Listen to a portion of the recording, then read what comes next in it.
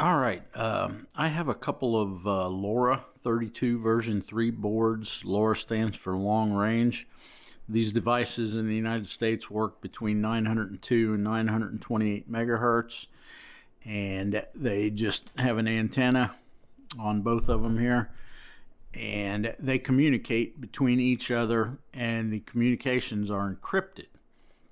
You need to hook them up, each one independently, to its own telephone or a computer. You can use Mac, Windows, iOS, Android, whatever you need to. But the computer is only a remote display and keyboard, and same with the phone. It's just a remote display and keyboard. On my computer, Wi-Fi is off. My laptop is not connected to any network. And on my phone, I'm in airplane mode with Bluetooth on.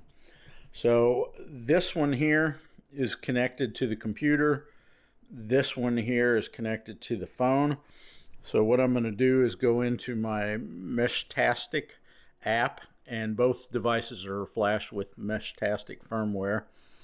And I'm simply going to type Meshtastic. And I'm going to hit enter.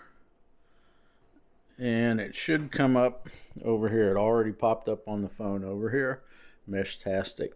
So again, the phone and the computer are not connected to any network. They're just Bluetooth keyboards and monitors. And the communication happens between these two devices, and those communications are encrypted. Now, there's ways to turn off the encryption, but the whole point of this project is to have encryption.